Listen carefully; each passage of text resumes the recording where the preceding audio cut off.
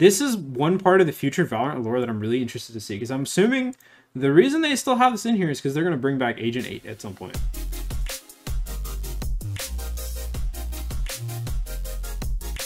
So this is actually part 2 of my Valorant lore videos. In part 1, we covered a lot more about the actual lore itself. This one's more about the characters. So if you guys haven't seen that video, be sure to go check it out. It'll be linked down in the description below. But also be sure to come back and check out this video. Hope you guys enjoy. If you're new here and you enjoy the content, be sure to subscribe, check out my Twitch channel, and join my Discord, both of which will be linked in the description of this video. But the agents, this is the fun part. So like I said, the Valorant protocol is the protocol of Valorant agents.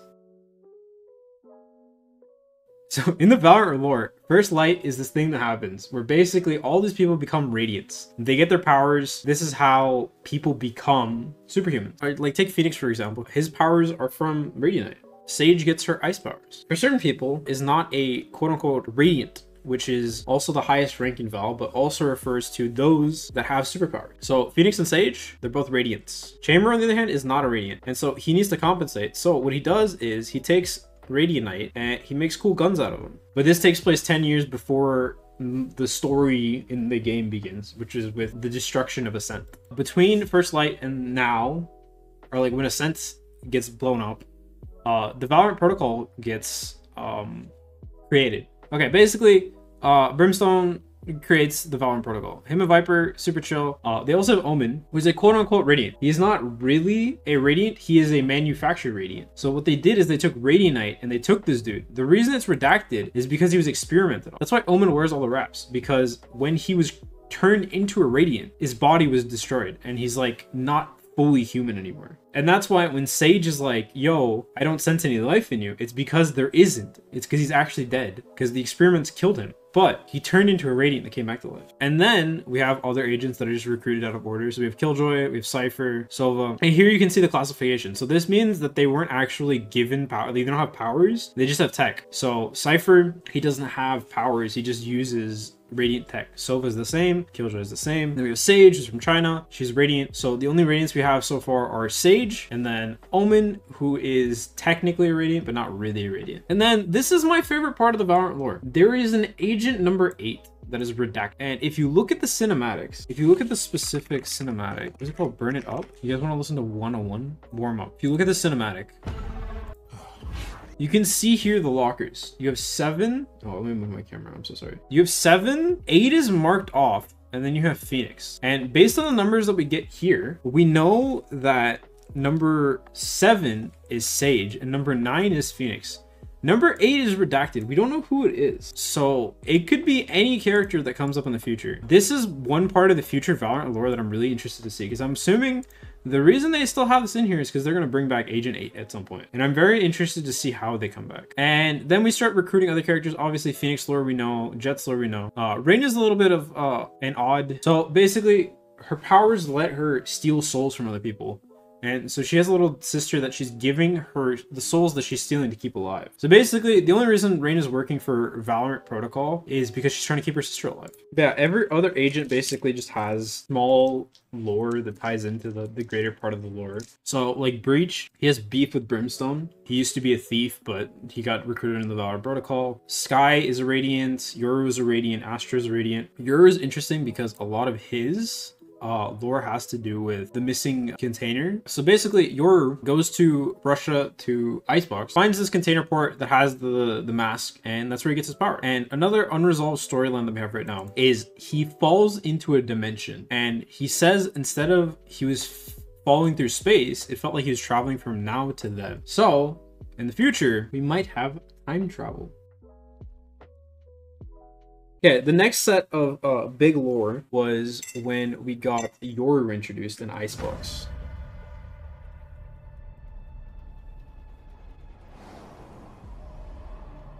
You can take Yoru, fuck him anyways. You in position yet? Working on it. What's taking so Actually, long? I thought you knew this place. Yeah, well, you know, this is a joke. Can't take jokes apparently. We don't have time. I'm going in. Do that, and you're gonna get the bullet in your head. Please. Let me show you how to bust us. Phoenix start.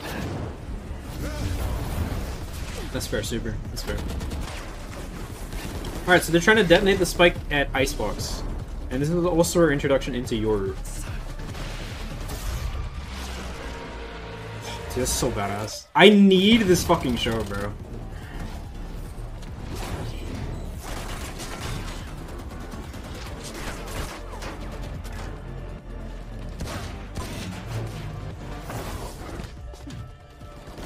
Dude, that's so badass. The show would be so good, bro. He said the line! Where they kill Cypher in every cinematic. That's so sad, bro. Viper smoke.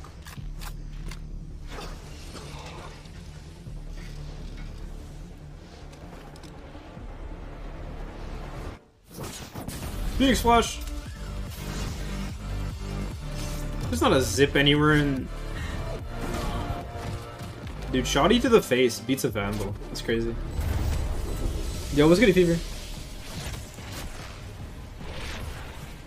The Yoru TP?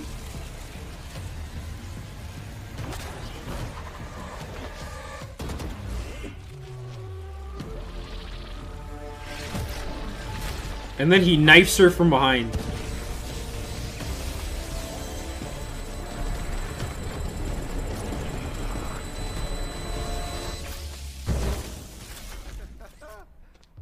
I told you, bruv. Leave it to the boss. Whoa, whoa, whoa, whoa. Through Phoenix! Nuts. What the hell was that for? I told you you'd get shot. Not by you. Yoru come! She shot first. First? So you did shoot me? Let's go. You were doing the same. Oh, so you're gonna walk away? Okay. So the cinematic doesn't really like show anything about the lore specifically, but it should be noted that Yoru and Icebox have a deep connection, and a lot of the time, there's a lot of voice memos that show up in the range speaking of Yoru exploring Icebox. KO, super cool, comes from the future, and basically what happened is he comes from the future where the Radiants destroy everything, and this ties back to the beef. Basically, Reyna created some sort of internal conflict with the Valorant protocol, and she kills everyone that's not Radiant, and it starts some war. So KO is like, fuck, I can't save the world right now, so he travels back in time, comes back to Breeze, and then he joins the Valorant protocol. Chamber we've already been over. Basically meets his other self. They blow up the Everett research facility, which is Fracture, and yeah, he gets recruited into the Valorant protocol, and then he starts helping them. He's like, hey, you guys should recruit Neon. You guys need power for this teleporter thing, and kind of becomes cool.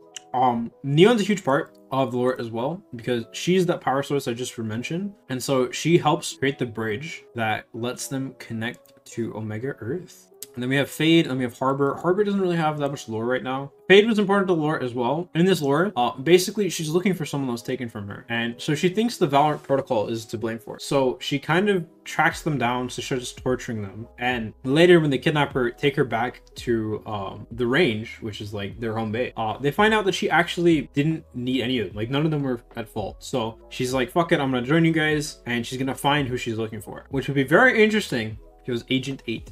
So she becomes the 28th agent, Fade.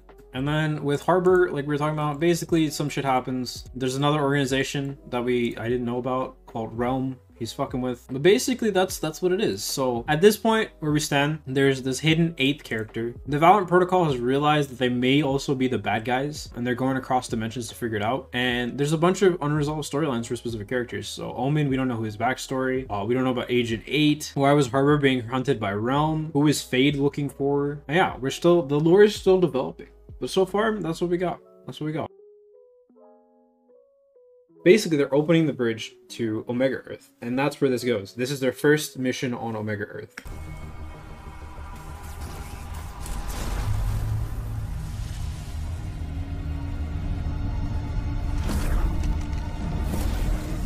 Pathway algorithm successful. The good guys have arrived. All right, kid. Confirm the location of our Radianite and get out. We don't want to fight. Breaking and entering. What could go wrong? Trust me, if they're weaponizing Radianite, we've got bigger problems. It's time to stop playing defense. What's up, Jay? Brimstone?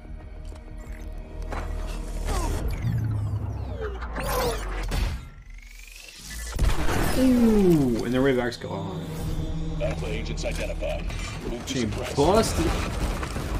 Because he's bust. They look friendly. I need to get to that terminal. Go. We've got this.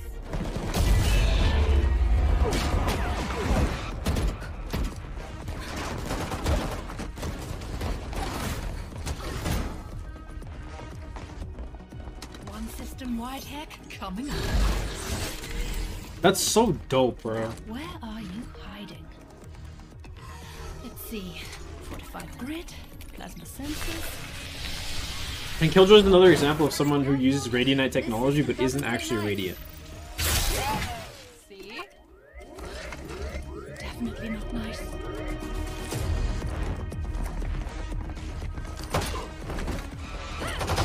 The boss is so cool. Oh my god, bro. Go! Seeing the chicken move around is so cool. Even you're still alive. And then Man, Reyna and Neon are also Radiants. As electric ability and like vampire ability. AJ, these jerks are everywhere. I'm in a hurry. Frenzy one tap goes crazy.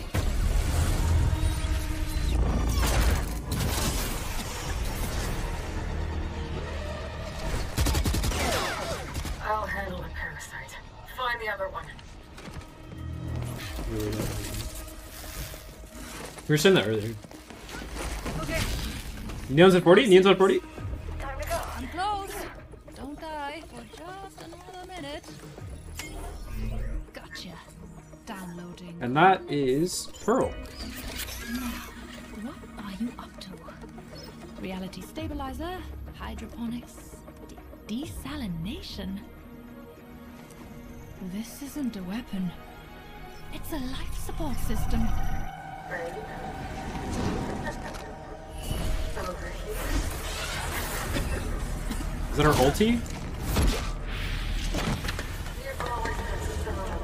Protector. None of them have skins. No. Start something new.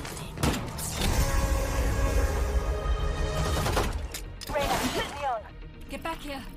I found us a ride home. What's the Viper and Reyna have beef? Lore West too, yep. You busted my suit. That's not good. For you.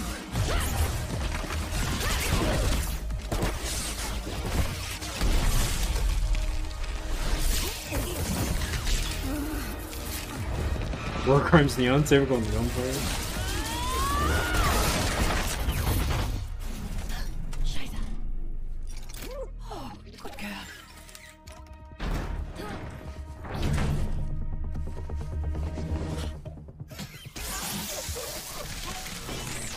The fucking bots, bro. Sorry.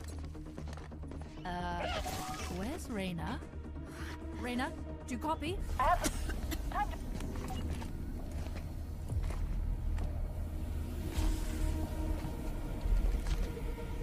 Yo, take the shot.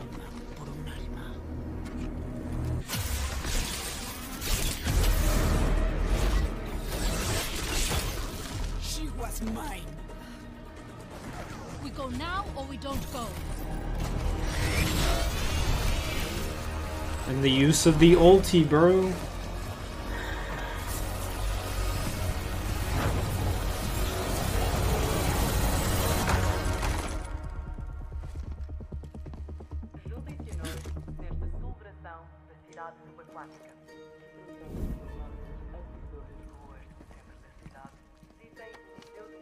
Is this us? No, I think this is us. Killjoy, if you can hear me, get to Tango site. We're on our way. So, are we still the good guys? Alter.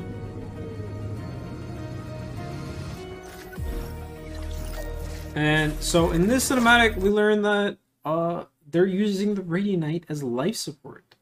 On Omega Earth, Pearl is one of the last cities that remains, and they're using it to keep the city alive. So yeah, apparently Alpha Earth is the bad guys. Where are they? We don't know. We'll find out. But part of the lore that I forgot to mention a little bit earlier was within the Valorant protocol, they have beef too. Even on Alpha Earth. So there's two factions of the Valorant protocol. Obviously the main one, which is started by Brimstone, Viper, Sage, etc. And then there's the Reyna subsection, which believes that Radiants are the future, or Radiants are the future. And because of that, she wants all of the Radiants to be untethered, basically. That's her goal. And so for a lot of the first act, that's where the conflict is. She's kind of beefing with everyone. But yeah, because the game is still ongoing, they're still adding a bunch of updates, the lore is still moving on. Obviously, we still have to figure out all the stuff with Valorant Agent number 8, all the stuff that's going on with the future Valorant, the stuff that happened with Yuri. There's so many other storylines that are still coming out, so obviously there's going to be more lore coming through, and we'll explore it as it comes out as well. If you guys enjoyed this style of video, be sure to let me know down in the comments down below. Be sure to leave a like as well. If you guys are new here, please drop a sub. We're super close to 100 subs, and it would mean a lot to me. Outside of that, hope you guys enjoyed, and until the next one, catch you then. Peace, peace.